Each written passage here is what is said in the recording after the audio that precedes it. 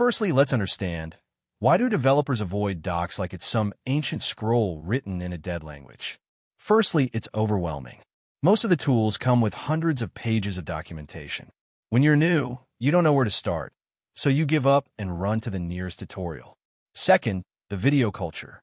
Online content makes everything look fast and easy.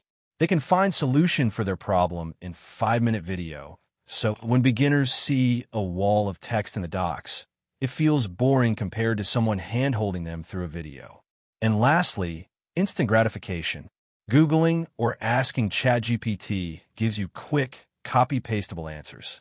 Reading docs requires effort and focus, which doesn't feel as rewarding in the moment. So naturally, people take the shortcut. So you might think, I can find a solution for my problem without reading docs. Why are you telling us to read them?